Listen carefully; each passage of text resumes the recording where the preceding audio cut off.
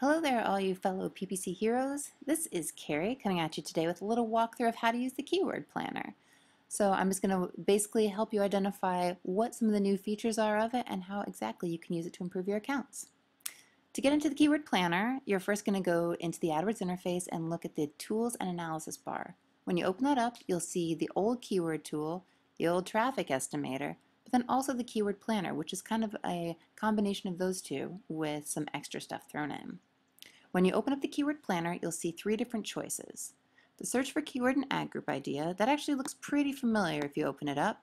Here I've got a couple suggestions, such as, let's say you're selling Star Wars collectibles, which sounds like a pretty good way to make a living.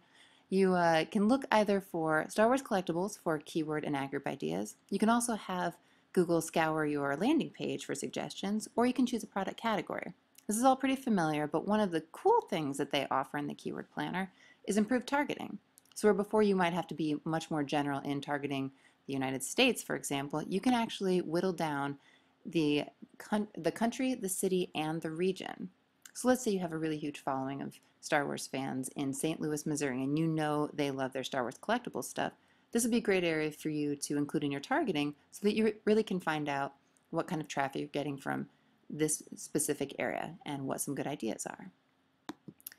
You can also customize your search based on keyword filters such as average monthly searches, which for this one I've set to at least 10. So I'd like any of the keyword suggestions that I'm given to include at least 10 searches per month.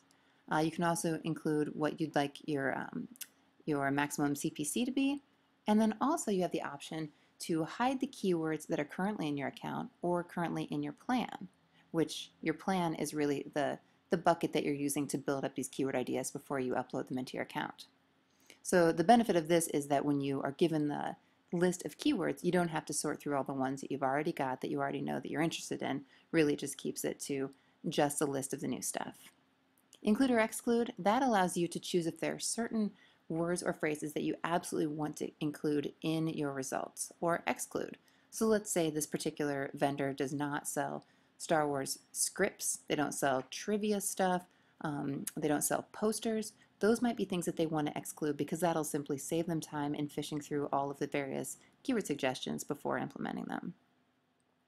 You can also look at the enter or upload keywords to get estimates feature, which allows you to actually type in suggestions. So you could do broad matches of various products, but you can also include your phrase matches and exact matches. Now when you type those in, you still have the option to include all the targeting you've got before you get your estimates. And lastly, the multiply keyword list to get estimates is one of the most fun aspects of the keyword planner. Some of you out there may have used the multiplier in the AdWords editor, which is a way to really combine different types of search terms, and it sort of shuffles them together like a deck of cards, where now you have all different kinds of combinations of keyword suggestions. For this feature, what you would do is simply take your list 1 and enter whatever search terms you think might be useful. So let's say I think that Luke Skywalker, R2-D2, C-3PO, and Chewbacca are going to be pretty heavily trafficked words. I'm also going to look for words like costumes, clocks, apparel, and we'll say shoes. Some people might like Chewbacca shoes. And let's say you've got actually another series of words that you want to include, like new, vintage, rare find, and original packaging. Then when you go into your targeting, let's do this a little bit broader, and you want to get your estimates, this is actually going to combine all of these different terms and tell us what we've got as far as potential traffic that you're missing out on.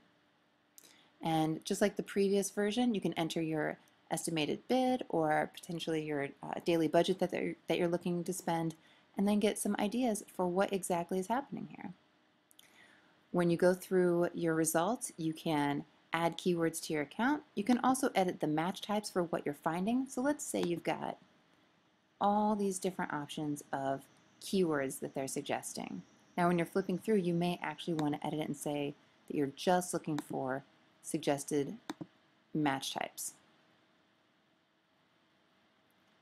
So then when you set it to exact, it actually pulls up the kind of data that would apply just to exact match types.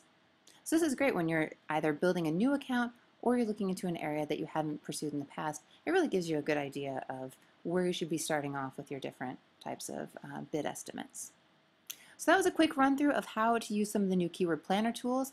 Again, there's a bunch more that you can delve into. For example, in the targeting, you can choose Google or Google search partners, depending on the settings in your campaigns. For language, you can set if you think you've got a lot of traffic coming from the Dutch and Estonian communities. And again, with the targeting of location, you can really identify that too.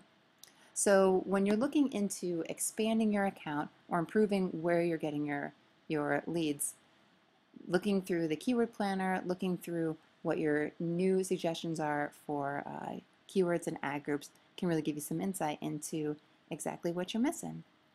Well, thanks for listening in. Feel free to contact us at PPC Hero if you've got any questions about how to use the keyword planner. And thanks for listening in.